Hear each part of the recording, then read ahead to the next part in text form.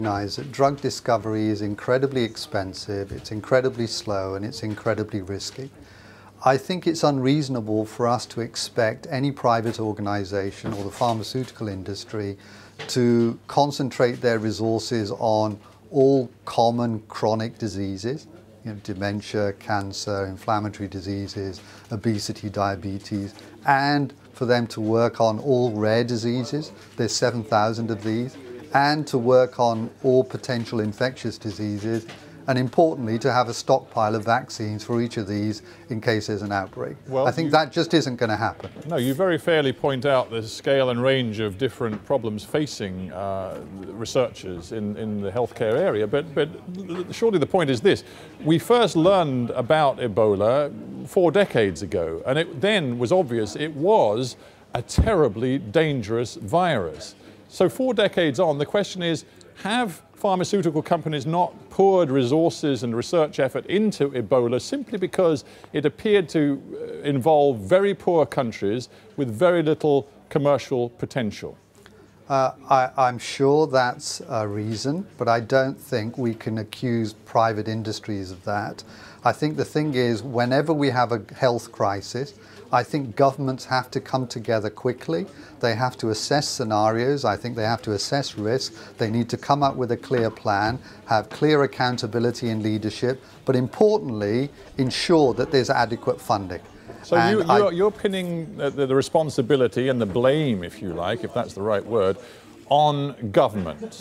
I absolutely am. I do not think we can expect industry to have, as I said, stockpiles of vaccines for all these diseases. But I do think, as you say, we had the outbreak in March.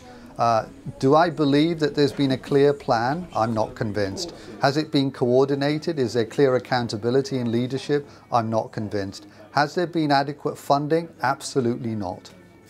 So obviously people watching this, particularly in West Africa, but probably all over the world, will want to know, where are we now? GlaxoSmithKline have just said that despite the best hopes, there isn't going to be a vaccine from them for at least a year, if not 2. So you follow the science very carefully. What's our best hope right now? Well, I think in the short term, we've got to do everything that's now being done at last to contain the disease, stop it spreading, and look after the patients and minimize deaths, etc.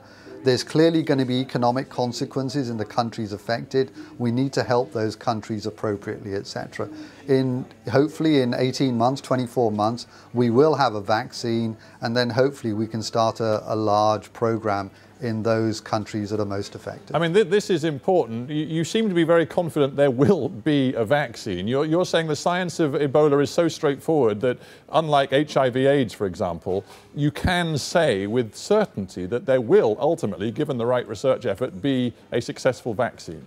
I believe now that with the resources that are being applied, the urgency that's being recognized, and the funding that's being made available and the expertise that's coming together, I'm pretty confident that we will get a vaccine. But I think here there are some important lessons, actually. If I think in terms of antibiotics, our Chief Medical Officer, Sally Davis, for the past 2 years has highlighted that this is a crisis. We desperately need a new antibiotic. Now, I'm not convinced in the past 2 years, globally, we've made significant progress. Are we closer to a new antibiotic? I'm not convinced. All right. And again, I think when we have a global crisis like this, we have to come up with a clear plan, we have to have clear accountability leadership, and importantly, we need to ensure adequate funds. Otherwise, it will not happen. Recognize that drug discovery is incredibly expensive, it's incredibly slow, and it's incredibly risky.